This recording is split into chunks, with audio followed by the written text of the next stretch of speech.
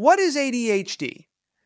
ADHD, or Attention Deficit Hyperactivity Disorder, is a condition that affects how people pay attention and control their behavior. It's common in both children and adults. Understanding ADHD and recognizing its signs can help those affected manage their symptoms effectively and seek appropriate support. ADHD is typically divided into three types: inattentive, hyperactive impulsive, and combined. Each type has its own set of symptoms. Signs of inattention. 1. Having a hard time focusing on tasks or play activities. 2. Making careless mistakes in schoolwork or other activities. 3. Struggling to organize tasks and activities. 4. Avoiding tasks that need a lot of mental effort, like homework. 5.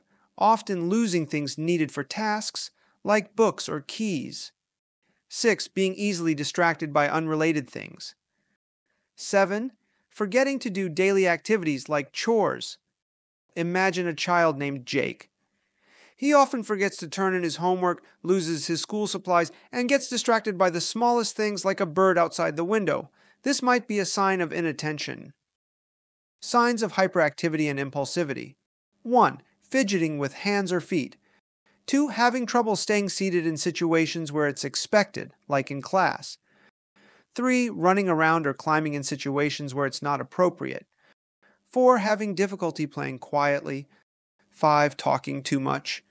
6. Interrupting others or butting into conversations.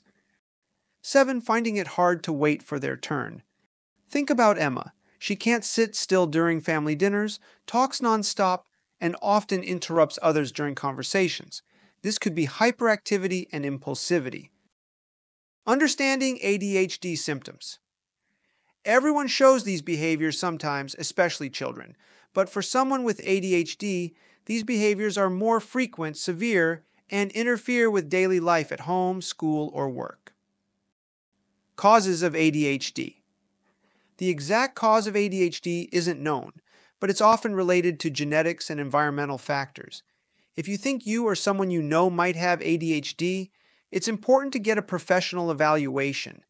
A doctor will usually conduct interviews, use questionnaires, and observe behavior to make a diagnosis. How to manage ADHD. Managing ADHD involves several strategies, including behavioral therapy, medication, and lifestyle changes. Behavioral therapy helps people develop better habits and skills. For example, Sarah works with a therapist to set up a homework routine, break tasks into smaller steps, and use a planner to keep track of assignments. Her therapist might also teach her techniques to stay focused, like taking short breaks and using visual reminders. Medications can also help. They improve focus and reduce impulsivity and hyperactivity. For instance, Alex takes medication that helps him concentrate better at school and stay calm. His doctor monitors his progress and adjusts the dosage if needed. It's important for patients to communicate openly with their doctors about how the medication affects them. Lifestyle changes are also important.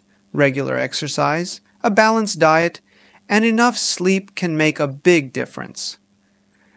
For example, Mike finds that a morning run helps him focus better during the day.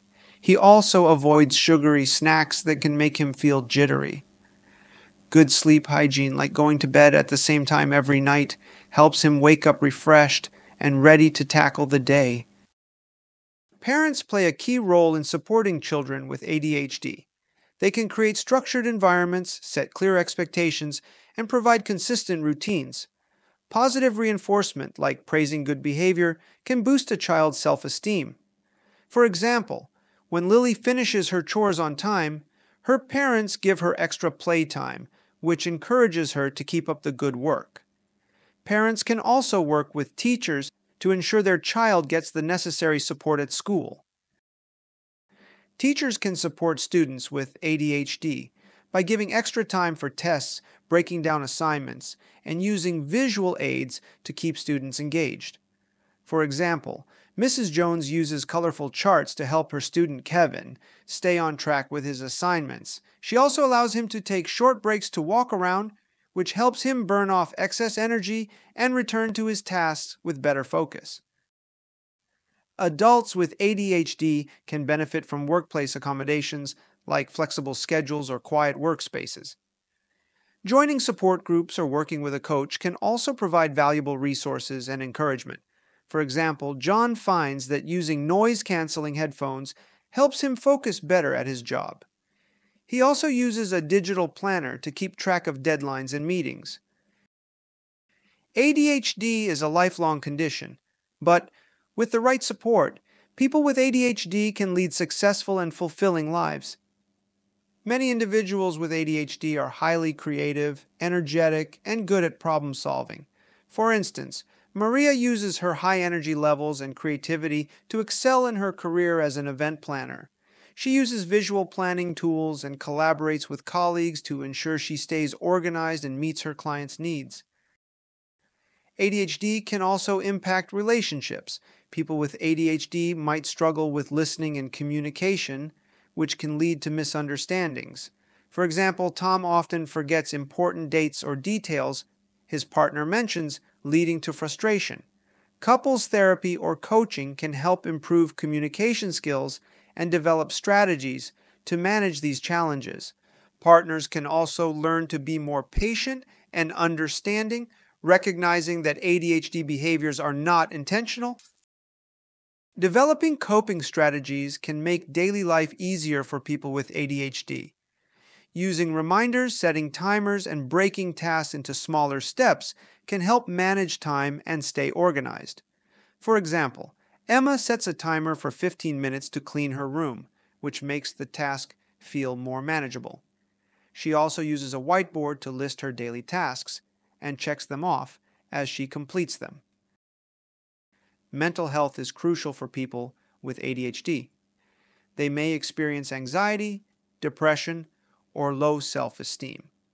Seeking therapy and practicing self-care can improve overall well-being. For example, David finds that talking to a therapist helps him manage stress and develop healthier thought patterns.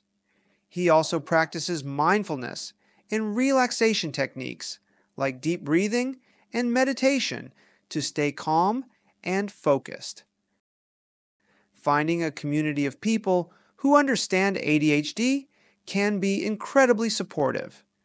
Joining local or online support groups provides a space to share experiences, learn from others, and feel less isolated. For example, Jessica joins an online ADHD support group where she connects with others facing similar challenges. They share tips, celebrate successes, and offer encouragement during tough times. Educating oneself about ADHD is important. Many books, websites, and organizations provide valuable information.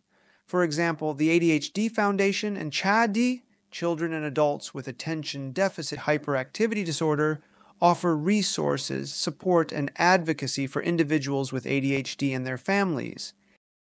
ADHD is a part of life for many, but it doesn't define a person. With understanding support and the right strategies, individuals with ADHD can thrive. Embrace the unique strengths that come with ADHD, such as creativity, energy, and problem-solving skills. Celebrate the successes, no matter how small, and continue to seek growth and improvement.